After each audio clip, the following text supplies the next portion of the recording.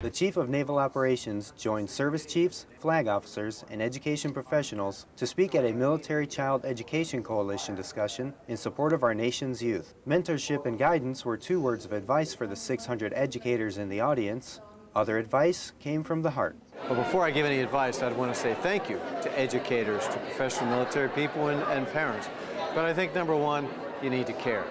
When you see that child that has great potential or needs a boost or needs some care, take care of that. Greenert said decreased education is becoming a matter of national security, which emphasizes the importance of organizations like MCEC to help ensure DoD students accomplish their academic goals. Reporting from Grapevine, Texas, I'm Petty Officer Peter Lawler.